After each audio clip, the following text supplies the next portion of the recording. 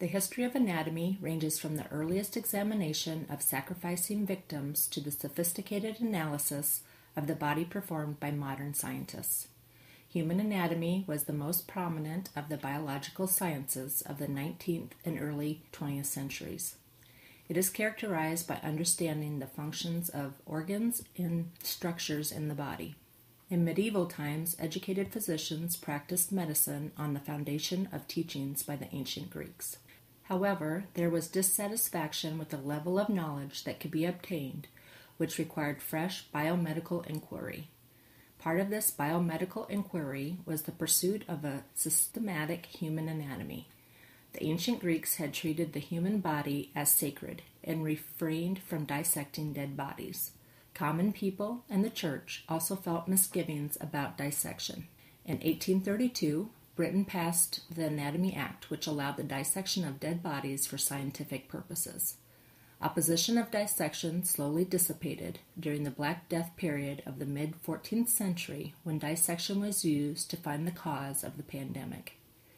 Finally, in 1537, Pope Clement VII accepted the teachings of anatomy by dissection.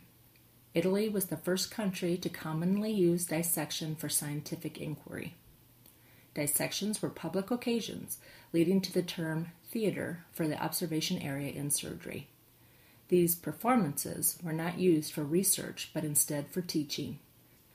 In 1543, the works of Andreas Vesalius was a huge breakthrough for medicine when he published his master work on the structure of the human body.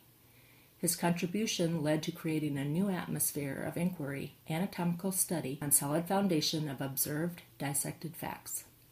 Surgeons in that day used this exact descriptions and illustrations of the muscles, the nerves, the viscera, and the blood vessels for anatomical investigation.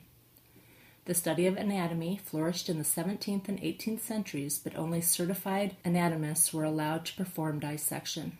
To deal with the shortage of cadavers and the rising number of medical students, during the 17th and 18th centuries, body snatching and murder were practiced to increase the number of cadavers available.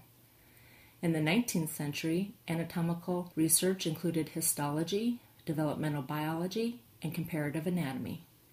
In the past 100 years, anatomical research has extended to evolutionary and molecular biology to further understand the body's organs and structures. To save time and money, many schools have gone to using prosections or plastic models to teach anatomy. With recent improvement in technology, schools can also use computer animation and 3D imaging of dissected bodies for instruction. With advances in human dissection and anatomy, only the future knows the next greatest anatomy learning tool.